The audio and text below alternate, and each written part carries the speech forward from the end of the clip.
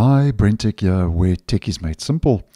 So I've just posted a video that YouTube has started cracking down on premium family plan accounts that are not located under the same roof.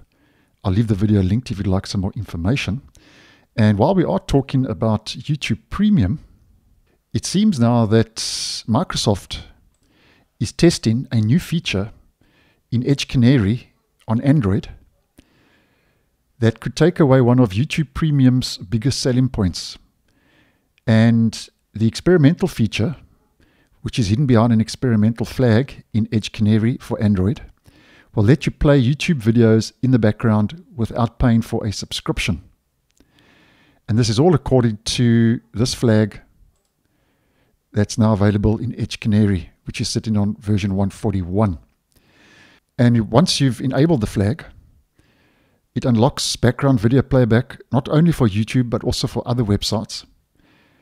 That means you can lock your phone basically, switch apps, or even browse in another tab while the video continues to run, which might be a nice draw card for Edge on Android, if and when this does make it too stable.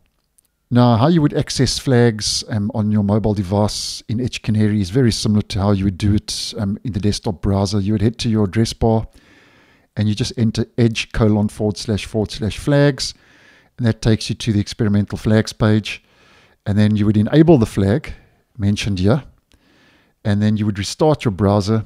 And once you've restarted your browser, you would then head to settings, site settings, background video playback, and that should get the job done. And then from there, your YouTube videos, according to the flag and its description, should keep playing in the background, even if you don't have YouTube Premium as mentioned. And it's going to be interesting to see if Google and YouTube are going to be calling out Microsoft for this move. That's going to be an interesting one to watch. And not mentioned yet if and when this is going to make it to stable.